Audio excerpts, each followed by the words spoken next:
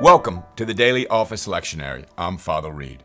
This week, we are going to look at Proper 23. Proper 23. Now, you might be asking yourself, how many of these are we going to have? Well, there's actually 29. And then we will enter into the season of Advent. Okay? So there's 29 propers. But we don't know which one we start with after Pentecost. It depends on the dates. Okay? There's actually proper 1 through 29, but depending on when Pentecost falls, which is dependent upon when Easter falls, that makes the difference where we start in. We might start in on proper 5, we might start in on proper 8, we might start in on proper 4. So now we are at 23, and we are looking at 4 texts for this time of sharing the scriptures. We are finishing Micah, Micah 6 and 7, and then we're beginning Jonah, and we'll look at the book of Jonah. Jonah has 4 chapters. Minor prophet, the minor prophet Jonah, which I'm sure you've heard about, Jonah in the whale. Then we're going to look at, thirdly, the book of Acts, and we will be closing the book of Acts through the 28th chapter today. And next week, we'll be beginning some work on the book of Revelation. And then fourthly, we'll be looking at our gospel reading, which is the book of Luke, and we've been in Luke for several weeks now. We will continue our journey with Jesus in the book of Luke. Let's begin in Micah. Micah chapter 6. This is what the Lord says. So right at the beginning at verse 1, it says, listen to what the Lord says. And that's a very important thing to do when you're reading your scriptures. So as you're reading them, again, you've heard me say many times, you want to read the text. You want to pray. You want to listen to what God is saying to you. Again, there's 2 things going on here. One is, what is the Lord saying in that scripture at that time? Old Testament, New Testament, prophet, history book, letter of Paul, gospel, Revelation, minor prophets, major prophets, Pentateuch. The question is, what is God saying at that time? And then secondly, what is God saying to you at that time through his word? Okay? This is what the Lord says. Stand up, plead your case before the mountains. Let the hills hear what you have to say. Hear, O mountains, verse 2, chapter 6 of Micah, the Lord's accusation. Listen, you everlasting foundations of the earth, for the Lord has a case against his people. He is lodging a charge against Israel. So what you have in the prophets is a very dynamic relationship that the people of Israel have with God. And the prophet is speaking the word of the Lord to the people to consider seriously what God is saying. And most of the time, it's about amendment of life. There is certainly some theology present, but a lot of times it's amendment of life and a course correction that you want to have in terms of returning to the Lord. My people, what have I done to you? How have I burdened to you? Answer me. I brought you out of Egypt and redeemed you from the land of slavery. I sent Moses to lead you, also Aaron and Miriam. My people, remember what Balak, king of Moab, counseled. This is in Numbers. And what Balaam, son of Beor, answered. Remember your journey from Shittim to Gilgal, that you may know the righteous acts of the Lord. With what shall I come before the Lord and bow down before the exalted God? Should I come before him with burnt offerings, with calves a year old? Will the Lord be pleased with thousands of rams and 10,000 rivers of oil? Shall I offer my firstborn for my transgressions, the fruit of my body for the sin of my soul? What should I do in order to make it right with God? It's a great question.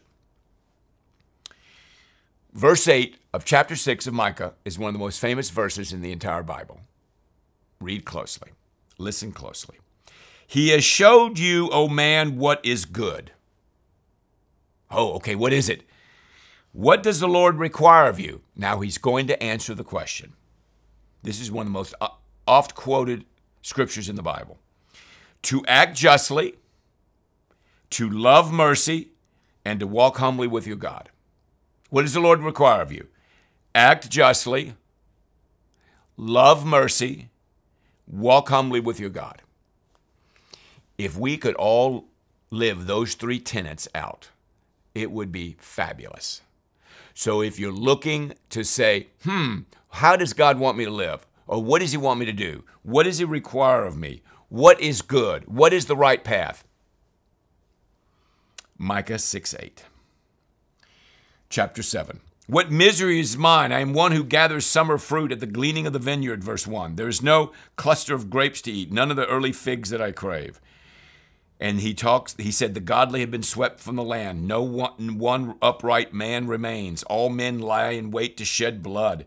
Both hands, verse 3, are skilled at doing evil. The rulers demand gifts. The judges accept bribes. The powerful dictate what they desire. They all conspire together. And so we have these verses, chapter 7, 1 through 7 on Monday. What's going on here? And it's falling apart.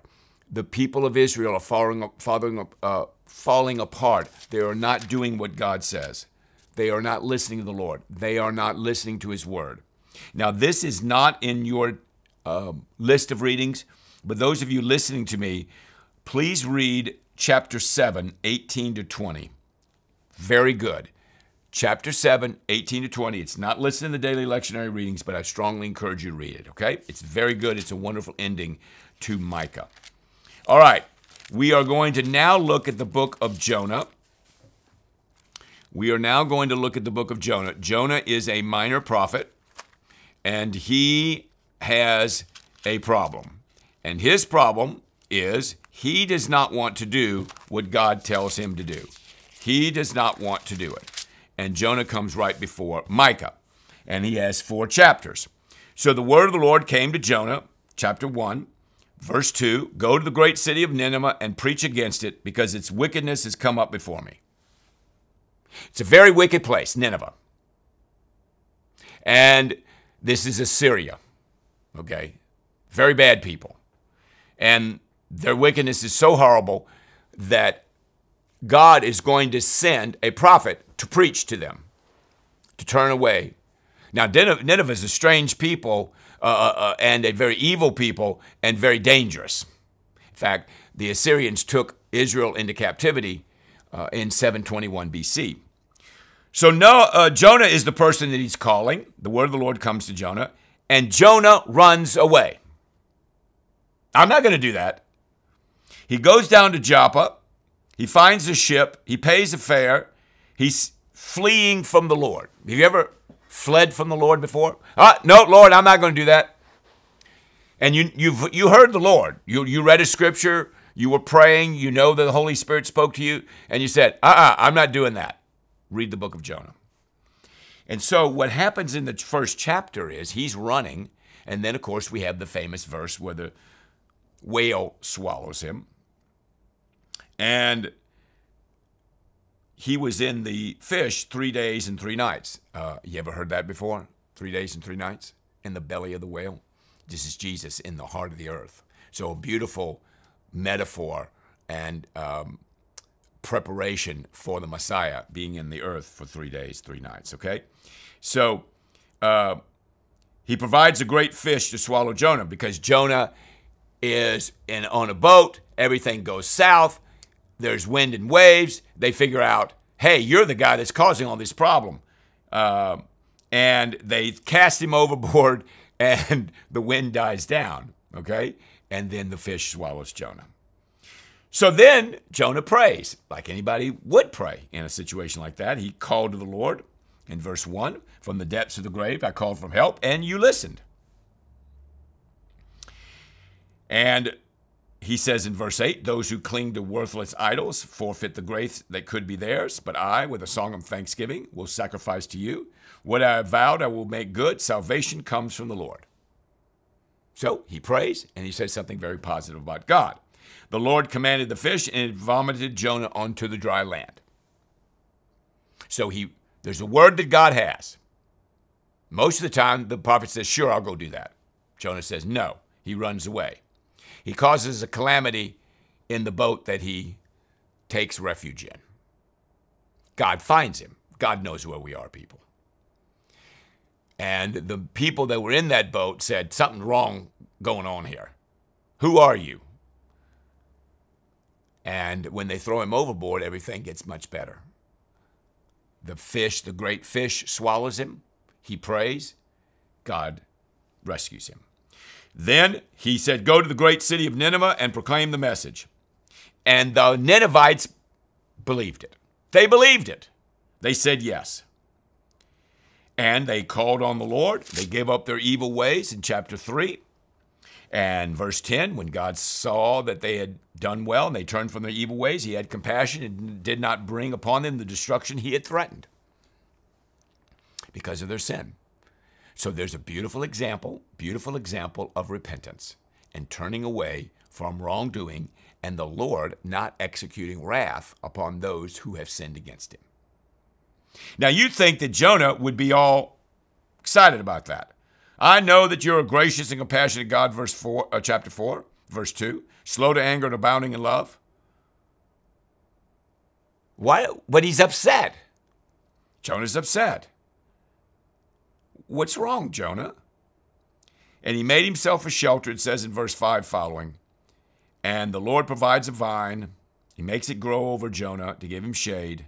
But at dawn the next day, God provided a worm which chewed the vine, and it withered. The sun rose. There was a scorching east wind. The sun got on Jonah's head.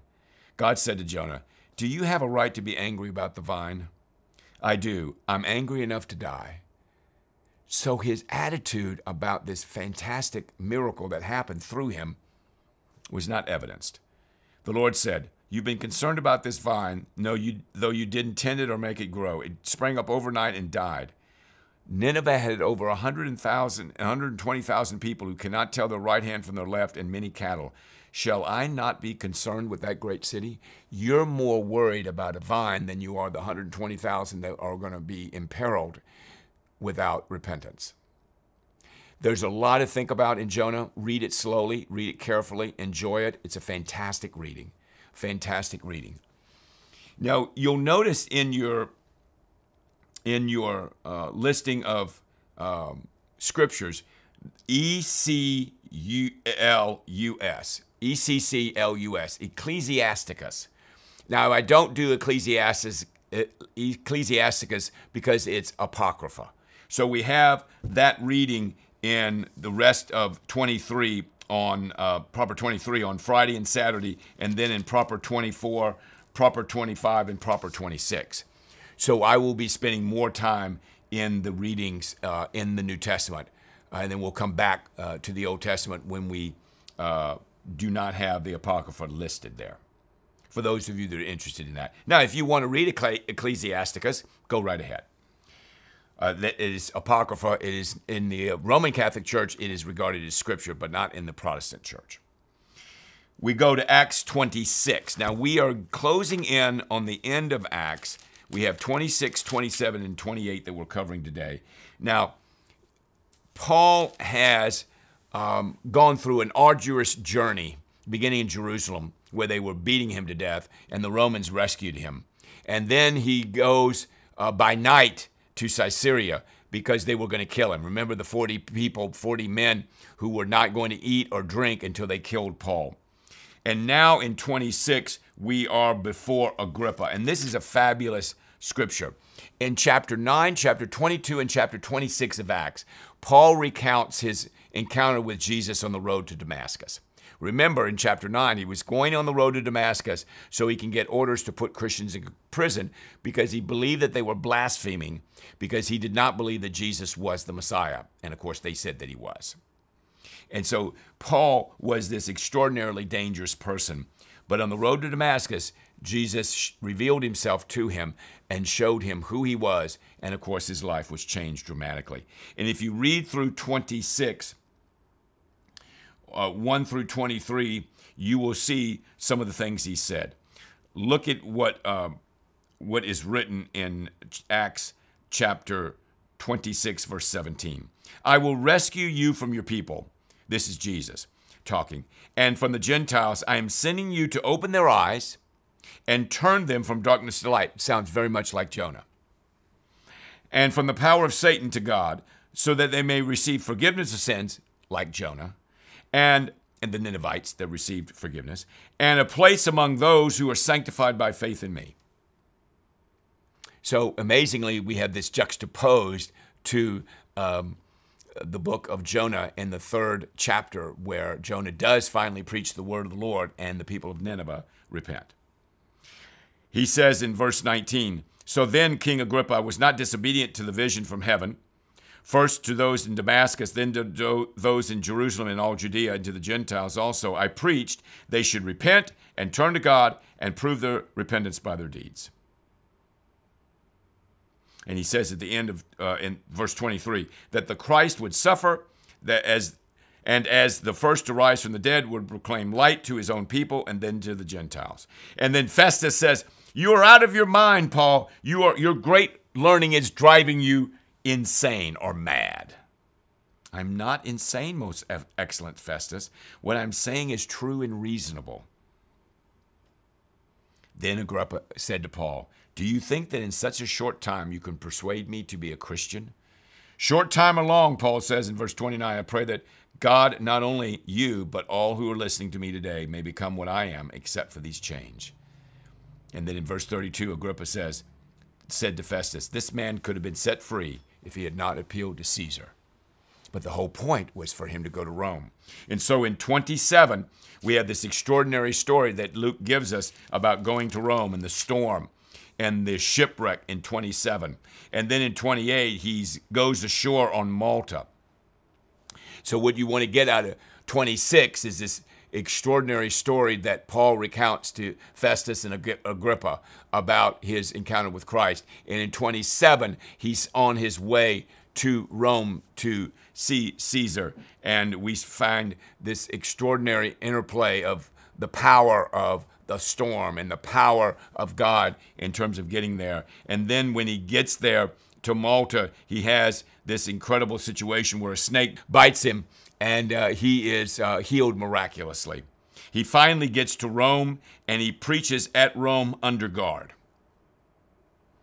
3 days later, he called the leaders of the Jews. This is 28:17. When they assembled, Paul said to them, "My brothers, although I've done nothing against our people or against the custom of our ancestors, I was arrested in Jerusalem and handed over to the Romans. They examined me and wanted to release me because I was not guilty of any crime deserving death. But when the Jews objected, I was compelled to appeal to Caesar. Not that I had any charge to bring against my own people. For this reason, I have asked to see you and talk with you. It is because of the hope of Israel that I am bound with this chain." And so Paul continued to work and to minister and to preach and to share the gospel in that situation, preach in that situation. And it says, for 2 whole years, verse 30, and he wrote epistles too, he stayed there in his own rented house and welcomed all who came to him. Boldly and without hindrance, he preached the kingdom of God and taught about the Lord Jesus Christ. So he continued to do ministry. He was under some kind of house arrest to do that, but they actually gave him quite a bit of freedom. So the journey from Jerusalem to Rome to appeal to Caesar was quite extraordinary, and Luke gives us that information in the latter books of Acts. Jesus in Luke chapter 8. Luke chapter 8, verse 26. We're continuing to see, we're about in the middle of our campaign, and we're continuing to see Jesus do some just extraordinary things. Now remember, he's doing all kinds of miracles. The miracles in and of themselves are real, and they are powerful, and they are from God. But the key is that our minds and hearts would be open to the Lord, and we would recognize his divinity and his power, and we would submit to him and follow him. So in 26 following, we have the healing of a demon-possessed man who was immensely powerful in the Gerasenes, in the region of the Gerasenes, across the lake from Galilee, which would have been, he would have been in Gentile territory. And Jesus does the impossible by casting out the demons. A dead girl and a sick woman. Here Jesus does an extraordinary job in healing, and he raises a woman, a little girl from the dead, the house of Jairus, verse 51. All the people were wailing and mourning. Stop wailing, she's not dead but asleep, and they laughed at Jesus. This is verse 53. He took her by the hand, "My child, get up," and her spirit returned. Give her something to eat. So he's casting out a devil at the end of middle of chapter 8. He's healing this sick woman who came behind him in verse 44 and touched the edge of his cloak. Who touched me? She comes forward, and she was healed miraculously. Then he raised a dead girl from the dead. Do you know anybody can do any one of those three things, much less all three? He sends out the 12 in chapter 9 to give them power and authority to drive out demons and to cure diseases. Chapter 9, verse 1 and 2. He sends them out to preach the kingdom of God and heal the sick. Now, they're the ones that are going to be doing this ministry after he dies and is resurrected from the dead and ascends into heaven. Acts chapter 1. So he's got to teach them. He has to disciple them. So he has 12 disciples. One who is going to be a traitor, Judas, who is going to kill himself. But he's going to train them and disciple them in this 3-year period. And he's going to teach them about the kingdom of God, about himself, and he's going to give them opportunities to do ministry. He's going to give them power and authority. That's the two things you've got to have. You have to have the authority to do something, but then you have to have the power to carry it out. You have no power or no authority, you can't make anything happen. You can have authority but no power, can't go very far. You have power but no authority, it doesn't go well for those that you're exercising or exerting the power against. Properly placed authority and power are fantastic. And so they're used to proclaim the kingdom of God and to heal the sick. And so they went from village to village, preaching the gospel and healing people everywhere. The next instance of the miracle-working power of Jesus has to do with the feeding of the 5,000. He spoke to them about the kingdom of God. He healed all of those who needed healing. Chapter 9, verse 11. And the crowd didn't have enough to eat. And this is only 5,000 men. This is not women and children. So he could have had 15,000 to 20,000 people there. 5 loaves and 2 fish. Who can do that? Peter confesses Christ. He asks them, who do the crowd say that I am? This is chapter 9, verse 18. Some say John the Baptist, others say Elijah, still others, one of the prophets. What about you? Who do you say that I am? And for all of you listening and watching, that's the same question to all of us. Who do you say that Jesus is? Now, what we're trying to do in this gospel lessons, in the daily lectionary readings, is show you who Jesus is. But in the end, after you've done all this reading and prayer and thought about it, and reflection, and maybe even some study, you got to ask the question and answer the question. Who do you say that Jesus is? Peter says the Christ of God.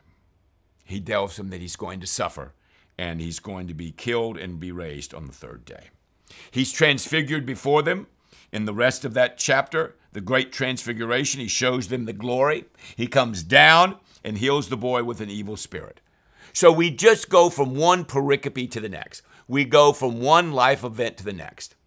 As these gospel writers, Matthew, Mark, Luke, John, were illumined by the Holy Spirit, they were led by the Holy Spirit to share the ministry of Christ with us so that we would understand what he did in that first century, and then we would respond to that.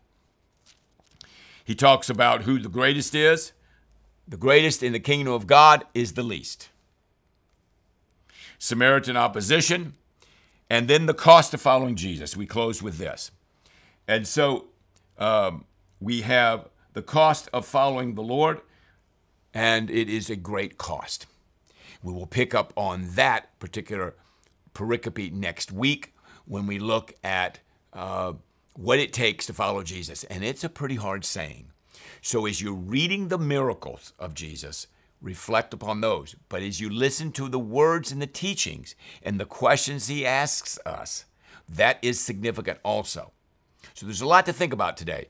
We have the wonderful words of Micah 6 and 7, and the people of Israel, and the great Micah 6:8 verse.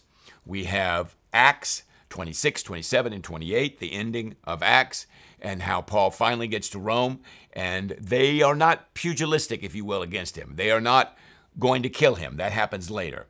Right now, at the end of 28, he's moving around pretty freely, and he's in Rome, and eventually they are going to let him out. And then finally, the work of Jesus, just an astonishing person. So, enjoy your reading this week. May God bless you and your reading and your study and listening to God speak to you. We'll see you next week for Proper 24. God bless you. and have a wonderful week of study.